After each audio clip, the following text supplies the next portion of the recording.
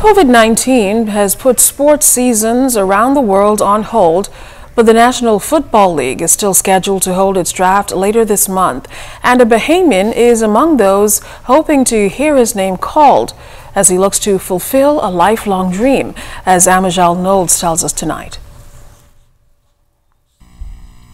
April in the sports world for football fans typically means that their team will try to better its roster through the NFL draft. However, this year, due to the global COVID-19 pandemic, the league's draft will have a different feel, that being a virtual one, and a Bahamian is among the scores of prospects expecting to hear their name called during the three-day event.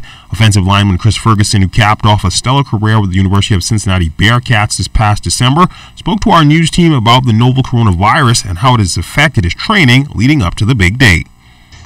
The whole COVID-19 pandemic, it really, put the whole sports world at a halt, at a standstill, because sports is a hot spot for people to, get together and be interacting with each other. So that's an easy way for this virus to spread. And with my training, I was really doing one-on-one training with my coach. So we weren't really affected until, about a week and a half ago when the stay-at-home order came in for Florida. So, I'm just home-based now. We got a pretty good gym at my house. And, my coach gave me some stuff to work out with, too. And he sends me work out every day. And as far as the draft, doing the draft virtually, it doesn't really change anything. Because where you get picked is where you get picked, And even if I had got invited to Vegas, I probably would have spent it, back in the Bahamas with some of my family and friends, honestly, man. The 6'5", 310-pound lineman who's currently working out in Orlando says he's training with a longtime coach and fine-tuning his skills. Yeah, I'm out in Orlando. I'm training with Atlas Pro Fitness. And, that's somebody I know personally, my high school coach. He's now, a trainer, and he trains kids for the draft and stuff. And, I wouldn't have went to anybody else because, he know me, he know my body, he know my tendencies, things I need to work on, things I could do better, things I'm good at, And it's easy because, I got family in Orlando too, so I'm just home and I'm comfortable.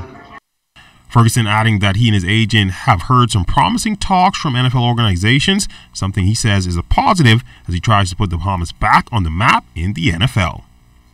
Right now, yeah, we're getting a lot of good feedback, My agent, he's out there working hard, also me. All the good film I put out.